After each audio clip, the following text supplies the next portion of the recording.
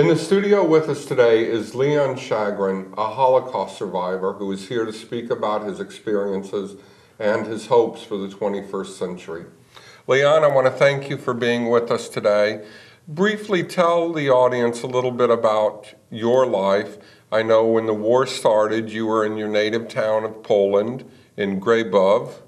And tell us a little bit about what happened and your special relationship with horses that is really the emphasis of part of how you were saved during the Shoah. My life as a teenager started when the Second World War broke out. I was 12 years old.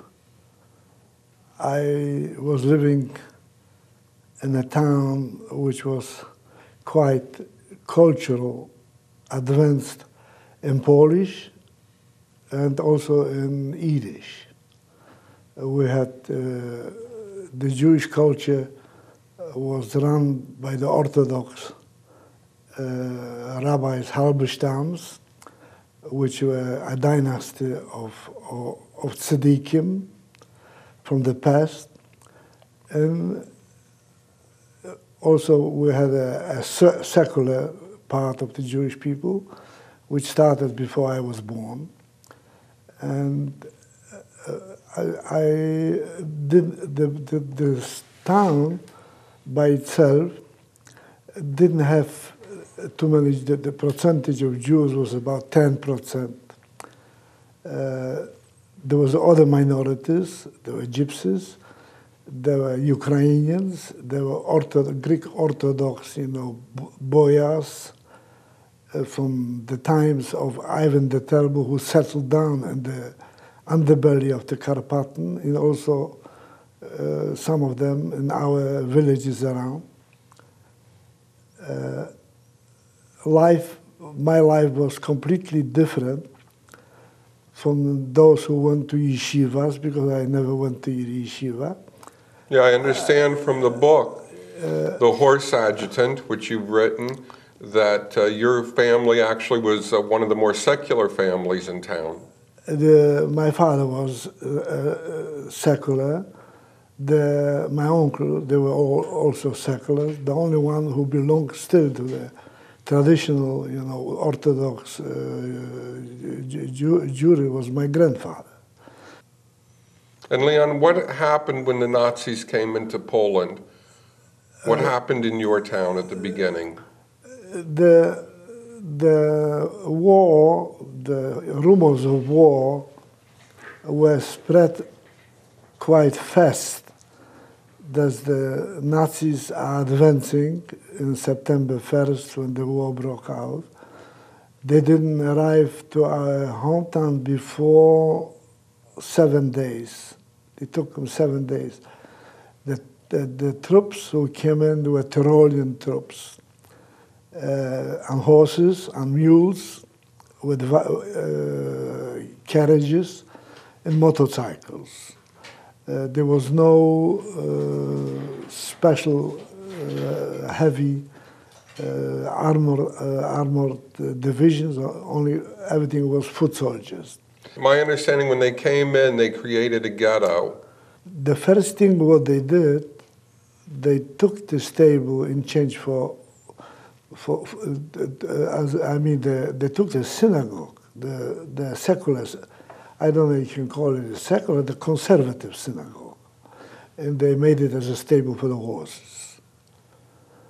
And they put in the horses.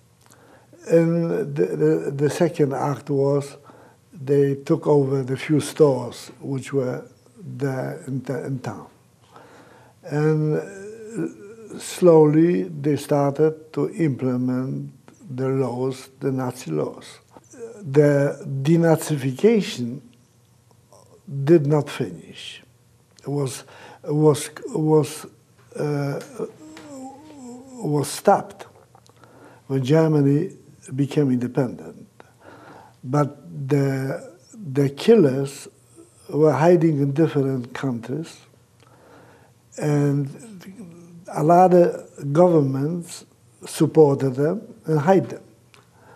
So the roots of evil spread.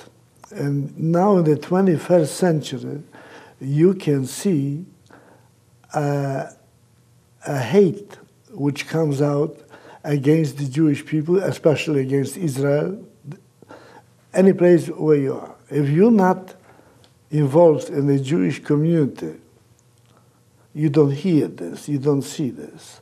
But if once you go out from the Jewish community, you can hear all kind spreading the guilt against the Jews. I have to finish one thing which I will never forget, and I hope you will not forget. About 2 years ago on television, in Channel 2, they had an interview of a General SS from the Einsatz commandos. His name was Lifshitz, General Lifshitz. He is maybe not alive because he was in Germany, interviewed by the German reporters. And I was watching with my wife when a man lives in a mansion in Germany, and they asked him the question about the genocide. You were a leader of an Einsatz commando in the east of Poland. You were killing thousands of people, children. Do you have any mercy of it? They asked him, or what you were doing.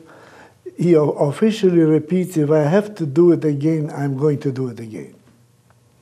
On television. So as a Holocaust survivor, seeing this type of a person, of evil living, he spreads the same thing what he was doing 40 or 50 years ago.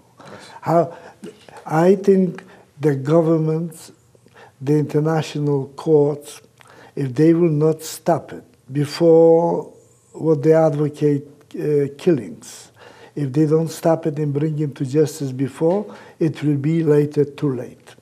Leon, I want to thank you for being with us today. Yeah.